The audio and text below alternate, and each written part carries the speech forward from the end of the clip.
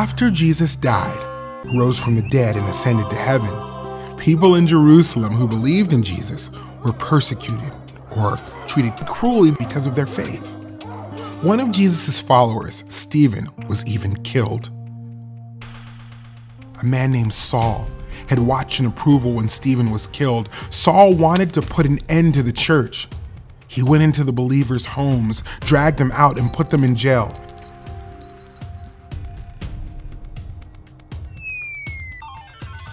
Many believers fled the city. Saul headed to Damascus to arrest believers there, but on the way, a bright light from heaven suddenly flashed around him. Saul fell to the ground. He heard a voice saying, "Saul, Saul, why are you persecuting me?" "Who are you, Lord?" Saul asked. "I am Jesus," he replied.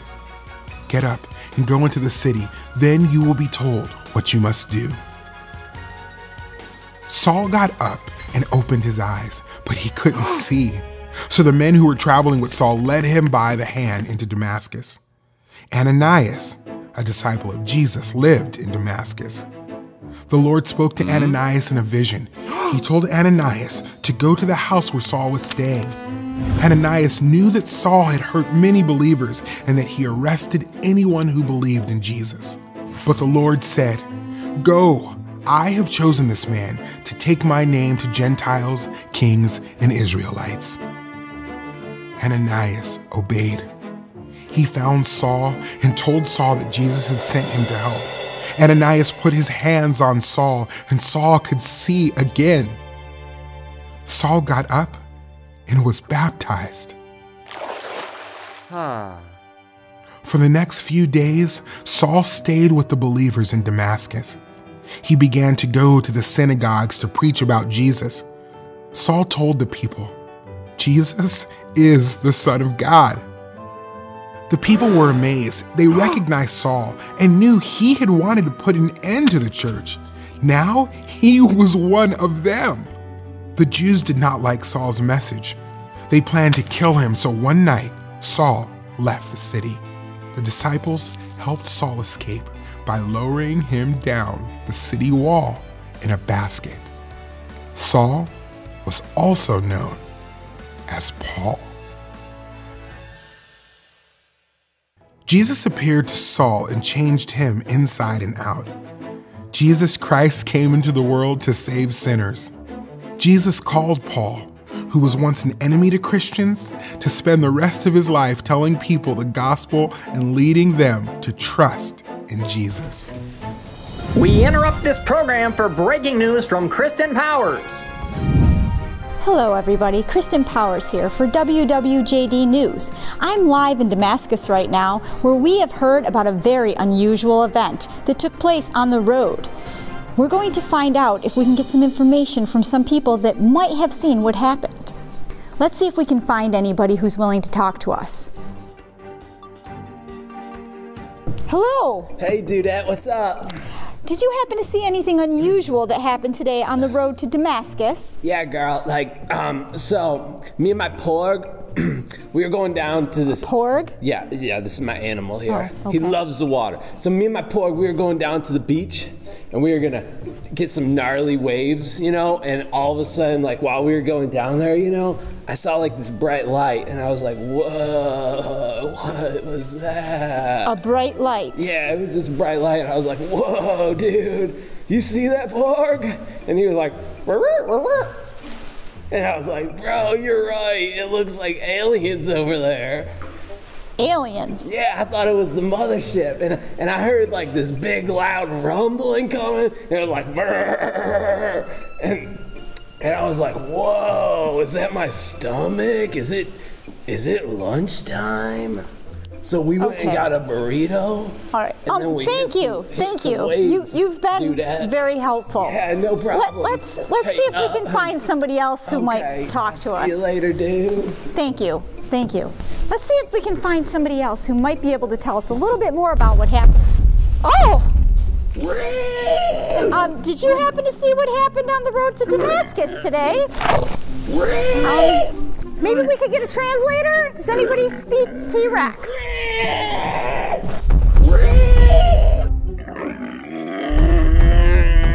Okay, did you see anything on the road to Damascus today? Ah! Bob, cut! Does anybody have a towel? Let's see if we can find someone else to talk to us who actually knows about what happened. Are we on camera? Well, yes, actually you are. You're on WWJD News. Oh, what's up, Grandpa? You always watch So this today, news. so today we heard that there was a crazy event that happened on the road to Damascus. Something about a bright light shining. Did you happen to see that? I was listening to Blinding Lights, if that's what you mean, on my way home from school. It was a pretty good song. No, that's not what I'm talking about. I'm talking about the event that happened where bright lights shined in the sky. Like when I throw a flashbang when I play COD? No. I'm talking about on the road to Damascus, like in real life when you're walking. Did you happen to see a blinding light? I was playing with my homies yesterday and I saw a blinding light in one of the games. They were like trolling me and they were like, yeah, it's so funny. No, I'm talking about real life. Like real life, like when you're walking with your actual legs.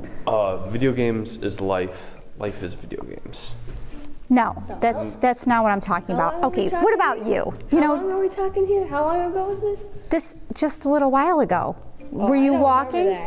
I don't remember that. Well, I mean, our mom makes us walk home from school because we need exercise and all that.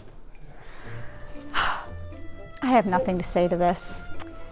I just don't think we're going to find anybody who's actually going to be able to tell us what happened on the road to Damascus. Oh, yo, Mom's calling. Hold up. Yo, what's up, Mom? Oh, yeah, we're on TV. It's time for dinner? Oh, why do you always do this, Mom? We're on TV. 15 minutes, that's all I want. 15 minutes of fame, Mom. That's all I want. I think you should go. Okay. Yeah. Let's keep looking. There's got to be somebody around here who could tell us what actually happened on the road to Damascus today. Hey, Scott, did you see it? Oh my It's gosh! a huge flash. Doc Brown, is that you? It was like 21 gigawatts of electricity was generated from it. You know what we could do with that? We could go into the future. Oh my gosh! It's Doc Brown. I'm a huge fan of Doc Brown. Do you hear me, Kristen? I did. I heard you. There's a lot of power, no pun intended, that's released from 1.21 gigawatts. We could send someone to the future, and I think that's what happened this afternoon into the road to Damascus. I saw the bright light, and you know what happened? What? I think someone traveled to the future. Somebody traveled to the future? Yes, traveled to the future. I can't believe it. Are you sure? Yes, what you do is you get yourself a nice DeLorean, and then you hit it with a blinding light from space, and you travel into the future. And I don't know what they're doing there, but we'll find out. Wow, that's just amazing. Yes, you wanted somebody. I heard you from over there saying, who saw the road to Damascus? I was there. On the road to Damascus, there's a blinding light, 1.21 gigawatts. 1.21 gigawatts. 1.21 gigawatts. 1.21 gigawatts. Well, that was not what I expected, but you heard it here, right from the mouth of Doc Brown. I guess that's what happened on the road to Damascus today. This is Kristen Powers signing off. Now, everybody gather around to hear the catechism. Meow, meow, meow. Hey everybody, it's me, Kevin the Cat, and we're here to talk about the catechism. And today, our very special guest is none other than Donovan Sugatan. Hi, Donovan. How's it going? Did I say your last name right? Is it Sugatan? It's Sugatan, but it's close enough. Wow! So today, our catechism is question number 7, and it says, how does the law of God, or what does the law of God require? Well, I mean, Jesus teaches us that we should love God with all of our heart, mind, soul, and strength, and that we should also love our neighbor as ourselves. Wow! That's crazy! That's so cool! So, let me ask you this, Donovan. How do I love God with my heart? Like, do I have to, Like, what does that mean? That's kind of really confusing. Like, how do I love someone with my heart, like a body part? That's a really good question. You know, the ways we can love God, you know, with all of our heart is, you know, by when we worship God, is worshiping from our hearts, you know, not worshiping or doing something, you know, just because we want to get something out of it, but to just love God, just, you know, because we want to. You know, like if you were to go over and help out your friend, or when you're maybe doing dishes or doing chores at home, you know, obviously we don't always want to do it, but we shouldn't just do the chores just because mom says, oh, you know, well, she'll take us out for ice cream or something like that. But sometimes, you know, to show our appreciation and show our love, you know, we do it just because we want to do it, you know. And so that's how we can love God that same way, you know, is by reading our Bible and praying, not because we get something out of it, but because, you know, we just want to do it. Wow, that's really crazy. That's really interesting. And you said something really interesting there, and it was about ice cream. And I really like ice cream. Do you like ice cream? Oh, I love ice cream. My favorite flavor is cookies and cream. That's my favorite. Wow, I'm gluten free, so I can't eat cookies. But I really do like mint chocolate chip. It's really yummy. Have you ever had mint chocolate chip? I have had mint chocolate chip, and I don't like it. It's not my flavor. Wow. So, I got another question for you here. And so it talks about loving our neighbors. Like, who's my neighbor? Like, my neighbor is like this old man who's like really crotchety and mean, and he's like, hey, yo, guys, get off my lawn. And sometimes he's really hard to love. So how do you love somebody who's like really hard to love? Well, our neighbor, you know, it's not just the people that live next door to us, or if you live in an apartment, not just like the people above you or live that around you, but it's everybody, you know, everybody that lives around us in our community. And sometimes it is very hard to love somebody that maybe, you know, doesn't really show love to us. But God says that we should love others, you know, like how he loved others as well, you know, by showing them true, genuine love, you know, kind of how we show love to God with our hearts, you know, not showing love so that we get something out of it, but by showing love to them, you know, that's how we can show who Christ is. Because what we want to do is show people who Christ is, you know, and be able to love people as Christ loved people, so that they can know and they can feel the love of Christ, and maybe God will be able to touch them and fill them with the Holy Spirit so that they can know God better and feel who God is.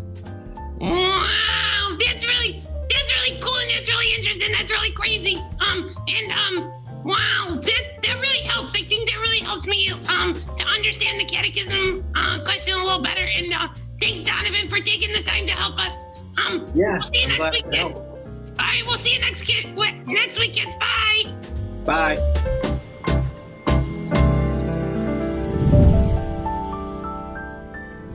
After Jesus died, rose from the dead, and ascended to heaven, people in Jerusalem who believed in Jesus were persecuted or treated cruelly because of their faith. One of Jesus' followers, Stephen, was even killed. A man named Saul had watched in approval when Stephen was killed. Saul wanted to put an end to the church.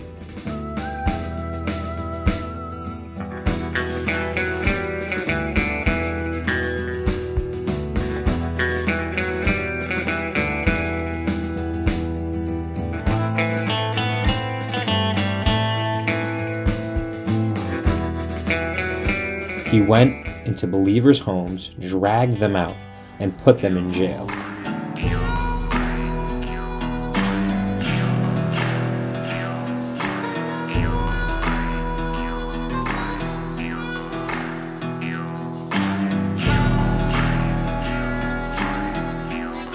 Many believers fled the city. Saul headed to Damascus to arrest believers there. But on the way, a bright light from heaven suddenly flashed around him. Saul fell to the ground. He heard a voice saying, "Saul, Saul, why are you persecuting me?" "Who are you, Lord?" Saul asked. "I am Jesus," he replied. "Get up and go into the city. Then you will be told what you must do." Saul got up and opened his eyes, but he couldn't see.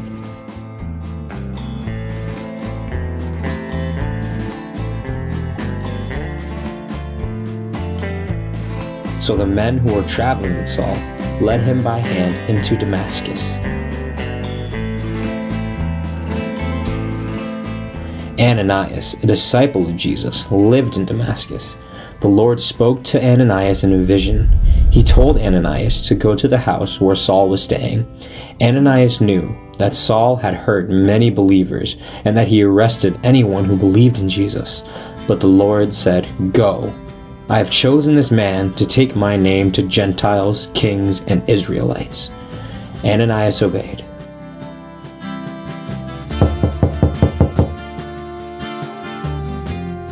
He found Saul and told Saul that Jesus had sent him to help. Ananias put his hands on Saul, and Saul could see again. Saul got up and was baptized.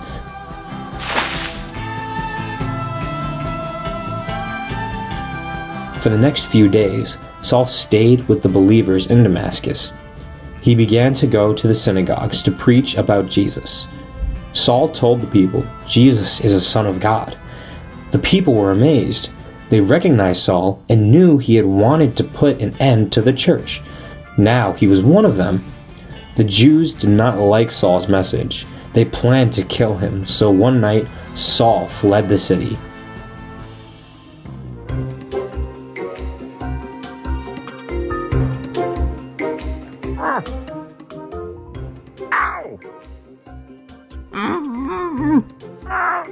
The disciples helped Saul escape by lowering him down the city wall in a basket. Careful, careful!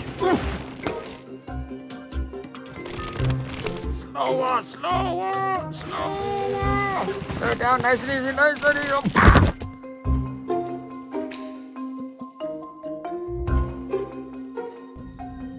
After this, Saul became known as Paul. So just say the important part again.